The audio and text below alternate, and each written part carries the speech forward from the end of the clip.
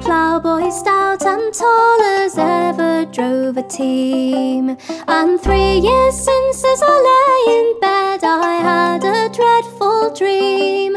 I dreamt I drove my master's team, both Dobbin, Bell and Star, before a stiff and armoured plough, as all my masters are.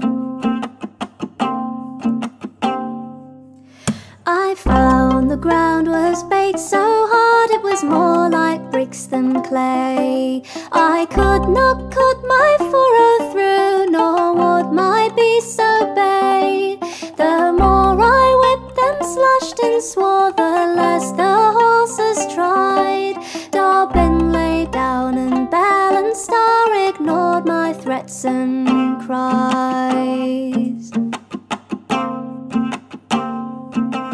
Till lo, above me appeared a youth, he seemed to hang in air, and all around a dazzling light which made my eyes to stare.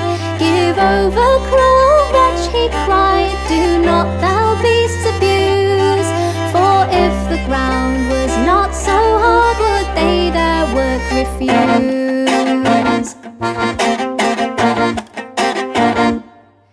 Besides, I heard you curse and swear as if dumb beasts could know what all thy oaths and cursing meant. It's better far than gold that you should know that there is one who knows thy sins full well, and what shall be thy after doom another shall thee tell.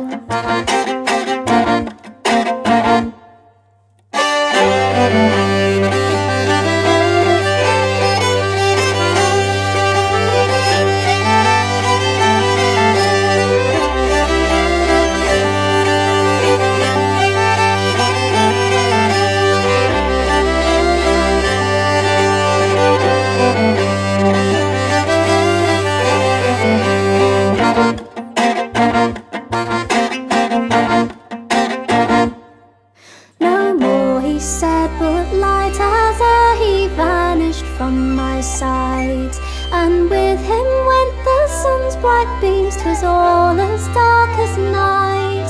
Then thunder roared from underground, the earth it seemed to gape. Blue flames broke forth, and in those flames appeared an awful shape.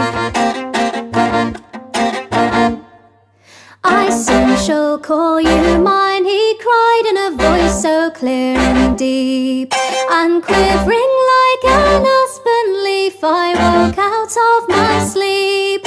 So ponder well, you ploughboys, all this dream that I have told, and if your work goes well with you, it's worth your weight in gold.